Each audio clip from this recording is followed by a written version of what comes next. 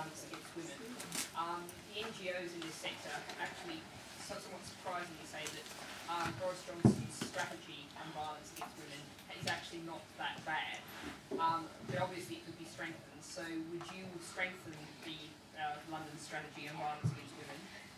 In terms of the Met Police, there's still grave concerns about their investigation and treatment of victims of sexual violence and domestic violence. What would you do in terms of dealing with those issues in terms of the police? And very importantly, on the issue of rape crisis centre funding, which Boris kind of half-kept his promise after a very, very hard campaign, both some very good work for NGOs. What would you do about rape crisis centre funding? And finally, you and I were both on the platform when no one much liked our responses on the question of female genital mutilation and what we should do to deal with that issue in London. So what will be your response now? Perhaps you had some more time to think about it. Thank you. And then Stephen. Hi. Ken, in the 80s and the 90s, you had a fantastic reputation for the GLC, the GLA, on LGBT rights. In the last few years, that reputation has been a bit more muddied, I think, by announcements, say, for example, an Islamic preacher coming to City Hall when you were in power, talking about executions for people beforehand, and recent conduct by the Tory party. Could you give us a sense of, in the next term, if you're successful, what you think the priorities will be for lesbian, gay, bisexual and transgender people in London? Good. And next question. Hi, Matt from Westminster. Question is straightforward, right? It's about transport fares. Do you feel that there's actually a need for a complete restructuring of the transport fares in London and in the surrounding areas, given the recent sort of past decade where we've seen increases going above interest rate, inflation rather, sorry. And what do you think of Boris's plans to try and centralise control of the rail systems going into London? Okay, 3 questions there. Violence against women, LGBT issues, and fares, and the rest. Right. On the question of fares, I mean, when we cut the fares in 1981, it's by, I think, I can't remember, it's 30% or 33% now. And we actually got more, well, we got the same amount of fares in because the fares cut was swamped by the number of new people coming on. Now that was a third. It was at the height of Thatcher's recession, so we actually had seats available on the tube during the rush hour. Now we won't get that level of income from this because you can't get any more people on in the rush hour. But I do think there'll be an increase in off-peak travel and perhaps at weekends. And so we might actually be able to, I mean, we're looking at 7% fares cut, freeze them throughout 2013 and then not going up beyond inflation. If we do get a better income from that, I mean, we will actually preserve the fares freeze perhaps for another year or something like that. I'd like to halve our fares, frankly, but I mean, I'm not inheriting the best economic circumstances. And on this, I mean, for all things get fares cut through, we can have any amount of discussion because Jenny will be a member of the TfL board. I mean, Darren, are you chairing the Transport Oversight Committee at the Assembly? I can't remember. Who does? No, I've been doing the environment. All right. I'm looking for a change. Oh, I've done it for 8 bloody years. It's not him who decides, or Boris who decides. No, it's the Assembly who decides. I mean, if the Assembly wants to do a major piece of work on what changes we make and feed in, but I mean, it's just about getting that thing through quickly.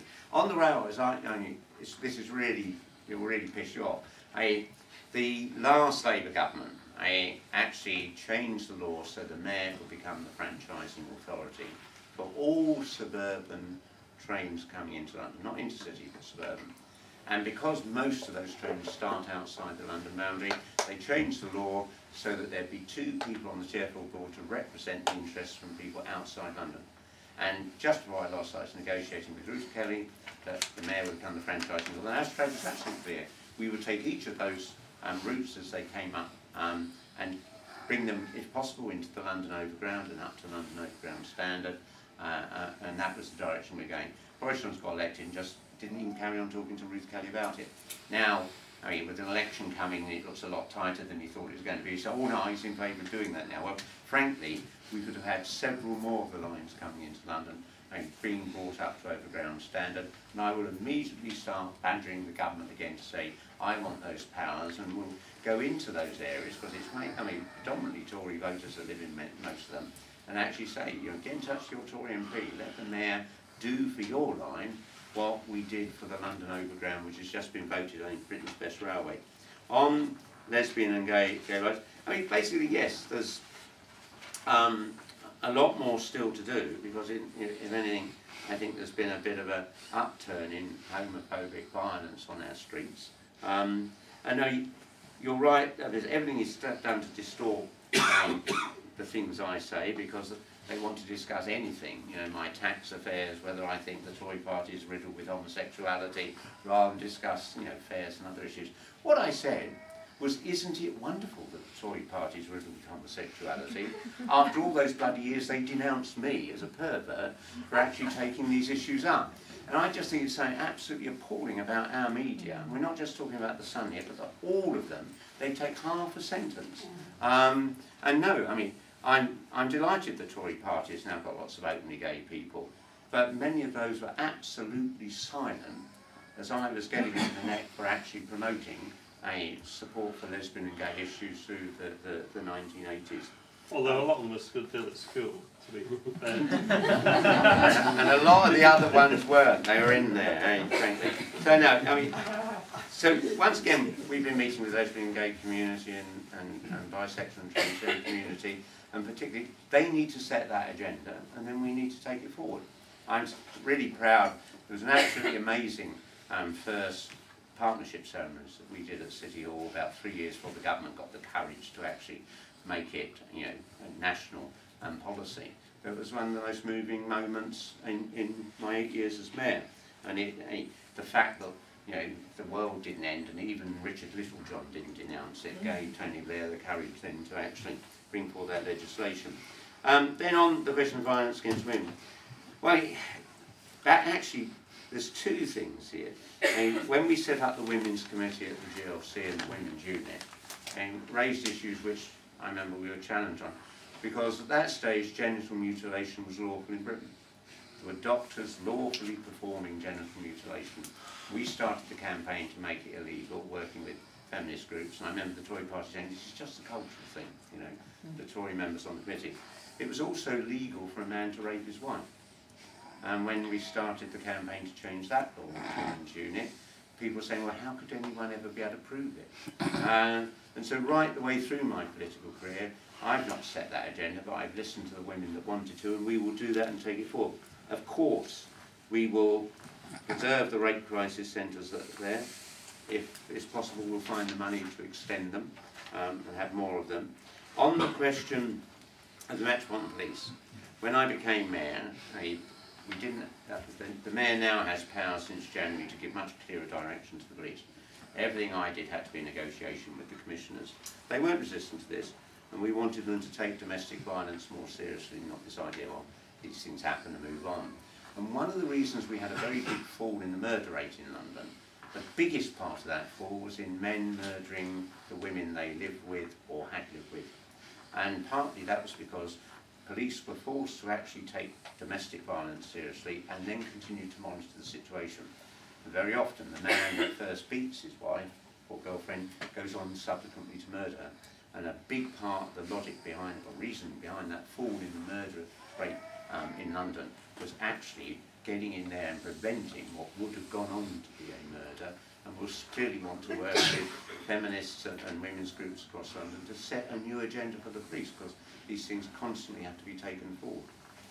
Thank you. We'll take three more questions. So Shara first, then I'll take chap on the front and Ian as well. Shara Ali, I'm also a Green Party London Assembly candidate. Hope to join you in City Hall if the people will it. I wanted to ask you about something which is of great concern to me, which is the encroachment of our public space, particularly for the use as public protest. And we've seen very recently both people being evicted from Parliament Square and also from outside St Paul's as part of the Occupy movement. Just down the road we've got Finsbury Square, and gladly, fortunately, there are still some people there. And what I wanted to know is what, within your powers as the mayor, and there's always an argument about where your competencies lie, but it's very concerning to me how both primary legislation and police are interpreting this in a very draconian way, and also with council bylaws sometimes not being interpreted correctly. What powers do you have to actually ensure that people are entitled to their basic democratic freedom and right to camp outside in the case of the City of London, and also just to, for whatever reasons that we may not agree with, are assisted and facilitated and not prevented from using their voice outside of the ballot box, which is extremely important to us. Thank you. And another point there. Yeah, like for Jan's one, very interesting to speak tonight, Mr. Livingston. I've been very interested and been encouraged by much of what you said. What I'm particularly interested in is a point that connects both air pollution with cycling and indeed transport, and that is the plan to have a priority lane through central London to take dignitaries, VIPs, members of the media and possibly athletes from, for example, Park Lane to various Olympic sites across London. Now, I don't want to pin you too much down on a particular example, but sometimes it's used to do this, and I'm just interested, obviously there's a few years since you haven't been there in which you wouldn't have had input on a plan such as this, but is this the kind of scheme which you envisaged when you backed London's bid for Olympic Games with Sebastian Coe? And indeed, is it something which, is this really an example of how London is the greenest games? Because for me as a cyclist and committed person to public transport, seems to be a total lunacy really, and I'm interested to see what your take is on that. Good. And third question, Ian. Mine's on similar ground, the cycling, air pollution. I'm curious about, with cycling, will you be able to match or do better than Boris has done on the money? And actually, sadly, from his manifesto today, I mean, he seems to have given up any vision on it at all, any pretense on it. And the other side of it is that 20 miles an hour limits are the one that cycling groups see as the potential for a big breakthrough. I mean, we've had Boris suppress reports on the 20 mile an hour across bridges, London's bridges. We've had Boris not going there with 20 miles an hour on the super highways. I just want to hear more from you about the specifics of what you do on 20 mile an hour limits, because I know that was not quite there when you were in last time. Right, okay, 3 questions there then. Facilitating the right to protest, the Olympic route network and cycling in 20 mile per hour. Well, on cycling money, the Mayor's voted almost £9 billion on transport. And I don't mean this in an offensive way, I don't really take it out of context by the Sun. But, in effect, cycling money is a small change. There shouldn't be a problem. That's not what. But it's when you come to say, will there be a Crossrail 2 and a Crossrail 3, and you get into the billions of this and that. There's not the slightest doubt in my mind we can find resources inside the TfL budget to maximise whatever it is that the Greens, who will lead on this agenda in the administration, actually come up with as things to do. On 20 miles per hour zones, I'm completely in favour of those and committed to them. Of course, our problem is the Mayor only runs the red routes. On all the others are under the control of the boroughs, and I think the Labour government, when it established the mayoralty, made a big mistake. I think broadly all the major routes, the sustained bus lanes and like that, should be under the control of the Mayor. So we're stuck with working with councils that are prepared to go down this route, and we'll use the financial, dangle the money in front of them to actually do this. My preference as well is that I would like those 20 mile per hour zones administered not by bloody rotums, which I think are polluting, but by cameras, because you've got camera technology now that can see the number plate of the car as it enters and the number plate as it leaves, and calculate the time and find them rather than have accelerate. And we all know what it does in terms of emissions with the rotums. So make it much more modern and efficient, and just press ahead, because we all know. If you're hit by a car at 20 miles an hour, you've got 90% chance of living. If you're hit by one at 40, you've got 90% chance of dying. I don't see it shouldn't take 10 seconds for anybody, except mad people like Brian Coleman and Boris Johnson, who seem to be in love with speed and all of that, to come up with anything along these lines. On the VIP lanes, this was the one thing I felt unhappy about when we were bidding for the Olympics, because the Olympic Committee has been sort of stuffed so many times by cities that promised things when they were bidding and then didn't do it, that before you're allowed in the ballot, they make you sign the contract about this thing. You have to sign up for that. It's the one thing where I always said to the IC, this is one I'm not happy about, and I'm going to come back and look at this. And I think it's going to be completely sort of alienating to people. The argument given for this is that the games in Atlanta, athletes missed their event. And there is no public transport in Atlanta. It was a bloody nightmare, and athletes did miss their event. And we're not in that position. Also, for a whole variety of reasons, the athletes are all sleeping on the site. You know, we've got 3,000 homes there, all going to be filled with athletes. So, mostly they can walk to their event in the Olympic Park. The truth is, these lanes are for the VIPs of the corporates like McDonald's and Coca-Cola, so they can be in Park Lane hotels and whisk through central London. Now, I have, as somebody said, I haven't been in the building. The day after I lost, my security pass was cancelled. I'm only allowed in City Hall if I'm accompanied by a member of staff, usually from the Labour group. I'm not allowed to wander around on my own in case I do some damage or something.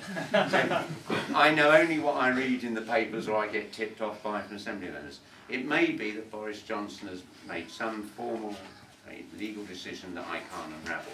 But what I've already said publicly is if it's possible to do so, I will allow buses in the VIP lanes and taxis, because I think Londoners in a bus are very important people too.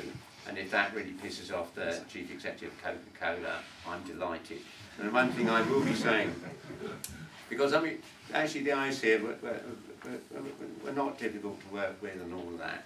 I think what I will say to IC members if I'm the mayor during this games, they need to start to rethink the nature of what the games has become. I'd rather have a smaller, less expensive games and less completely obscene corporate backers, like the firm that took over Union Carbide, Dow Chemicals, which I think, I've opposed this and I'll most certainly join protests about it if Dow Chemicals wrap does go around the Olympic Stadium, because I think it degrades the whole concept of the Olympic movement. And then on big public space protests, this is a very interesting area, because although I had no real power to direct the police, the Commissioner, John Stevens, knew, and Ian Blair knew, you can't survive if the mayor's denouncing what you do. So all the major things about, neighbourhood patrols coming back, and I could use the power of my control over the budget to take policing in the direction I want. Nor was that clear on the protest. The year before I became mayor, in 1999, the President of China came to London, and as his motorcade went down through Green Park to have dinner at Buckingham Palace, Metropolitan Police officers took down the placards of Tibet protesters, and completely illegal. And at my first meeting with Stevens after I became mayor, I said, nothing like that can ever happen again. The next time the President of China came to London, he could hear the protesters screaming abuse at him. And we had a clear rule. There are sometimes problems if you don't put someone necessarily in the line of sight, just in case they go a bit too far in protest. But there must always be the ability for the protesters to be heard and put their point. And that's the balance to be struck. The police are there to prevent violence that could endanger life. They are not there to prevent protest. And that was made clear as we came up to every major demonstration. And I think that the record of my 8 years is one in which people didn't have a trouble protesting. The moment Johnson took over, the first big demonstration was against Operation Cast Lead, the Israeli invasion of Gaza. Johnson's response was to say anyone protesting against that is anti-Semitic. And the result, a lot of heads got cracked by truncheons outside the Israeli embassy. If the mayor is broadly dismissing everybody who's protesting as smelly, scrappy people, and even if they're Jewish, and I had to tell you, Boris Johnson is in no position to complain about other people being smelly. So many of his senior staff say he should use the showers we provided beside him. So now I'll make it absolutely clear to Bernard Hogan-Howe. The job of the police is to prevent violence, yes, but to guarantee the right to protest. And I wouldn't allow the police to be used as they've been under the Johnson administration. And particularly appalling wasn't just the use of kettling around the G20 and the death of Ian Tomlinson. In many ways, much worse was those kids who were protesting against the cuts who were kept till the small hours of the morning on Westminster Bridge. Almost like saying, we're going to teach you protesting can be unpleasant. Remember the protests against the war, just before the invasion of Iraq. Everything was clear to make way for that protest. And the other one that really annoyed me, it sounds silly, the idea that police arrested people at Fortnum and Masons because a pile of chocolate got they didn't even eat the bloody chocolate. You know? That is not the use of police time I want to see when we've still got women being raped. Thank you. Well, I've no sense of smell, so you and Boris don't smell any different to me. We are running out of time there, so we're coming to the end of the hour. But looking at the score sheet, I see there are 3 questions that I'm going to put to you, and it's going to be a simple yes/no answer on each. A simple yes/no answer on each of these. Jenny has published clear proposals for a fair pay ratio within the GLA group. That's a yes. You are committed to a clear ratio between the highest and the lowest paid. We're going to cut the mayor's salary and abolish several of the high paid posts, and that money will be used to give an above pay increase to the lowest paid. I can't give you an exact figure because I don't know how many jobs I'm going to get rid of at the top. Okay, and then second question. You championed a Thames Gateway Bridge road building scheme in East London. Boris is now championing a tunnel under a road tunnel under the Thames. Greens have said we need neither. Are we going to see road building plans resurrected if you're re-elected mayor? It's one area we did have a real bit. It's a yes or no. Well, yes or no. The question won't arise because there isn't any bloody money. This is one. Boris is promising to do this, but there is no money.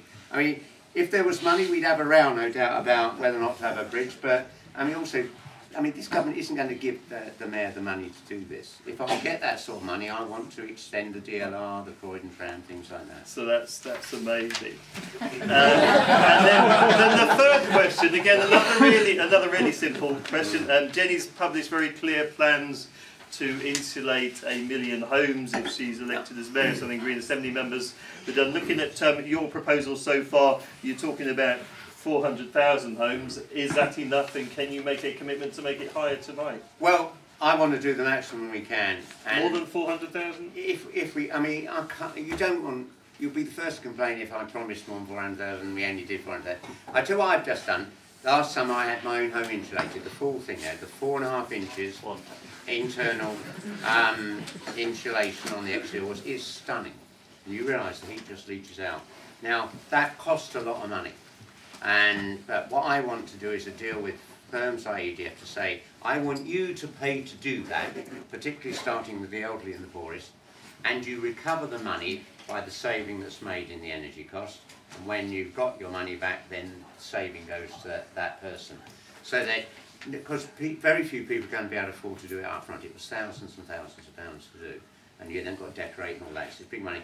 But I think that the energy companies are just above politicians and journalists in terms of public contempt, and we may be able to browbeat them into doing it. Well, thank you very much, Ken. Thanks for taking the trouble to come along. Thanks to everyone for their questions. I think it's been a very interesting job interview. And, we will be in touch and let you know how you do. So thank you very much for coming along.